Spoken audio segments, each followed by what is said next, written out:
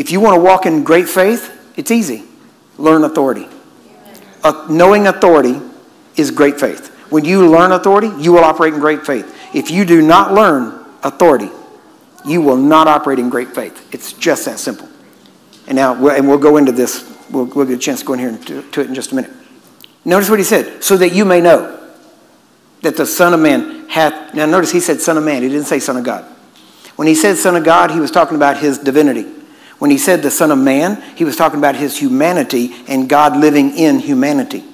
And so he said here, that you may know that the Son of Man, a person in whom the Spirit of God was dwelling, has authority to do this. Do you get that? Jesus understood authority. And so if you're going to walk in faith, and especially great faith, you're going to have to learn authority.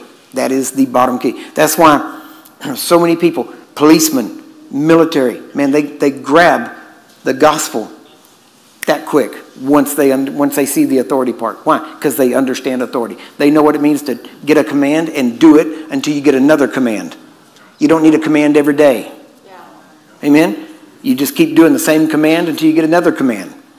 And so they know that and they understand that. I mean, imagine, I don't know about you, but I know me, I would not want your typical spirit-filled Christian cop patrolling my neighborhood. Wouldn't want it. Not I'm talking about typical. Why? Typically trained.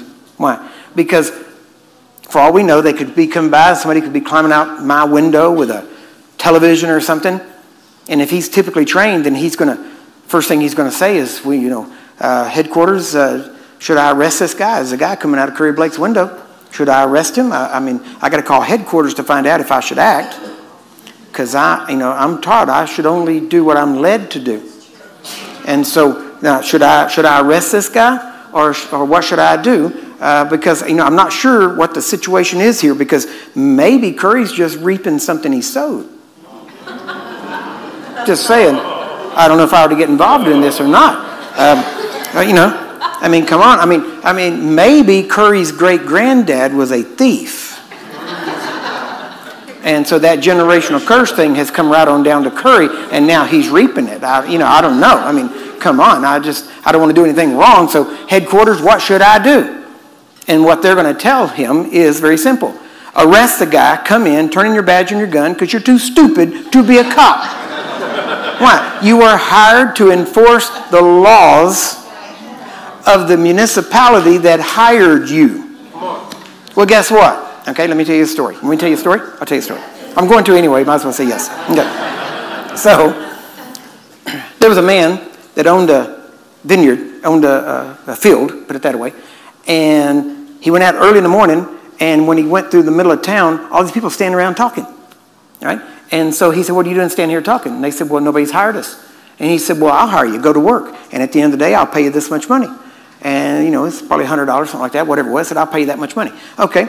And so they all went to work. Then he went back to his home, went back to his office, comes out a few hours later. There's a whole bunch of new people standing there. He said, what are you doing standing around? No man has hired us. Well, I got a harvest field. Go work. At the end of the day, I'll pay you. And he agreed to pay them the same amount he was paying the other guys, the first guys.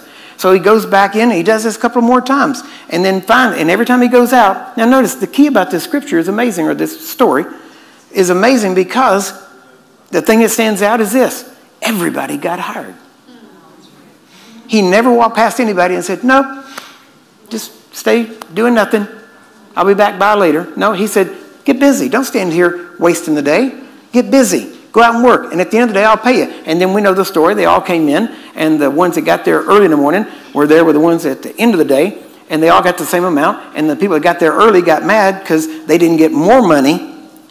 They were getting the same amount that the people at the end went. And they all got upset. And he said, well, why are you getting upset? I told you what I'm going to pay you. That's what I paid you. What I pay these other people is none of your business. What does that mean? Don't look at how God's using other people and not doing these things and, all this stuff. No, you do what you're supposed to do. Clean up your own backyard. Figure out your own stuff. Amen? And don't worry about this other stuff and other people. Don't compare yourself with other people. Amen? If you're going to compare yourself, there's only one to compare yourself to, Jesus.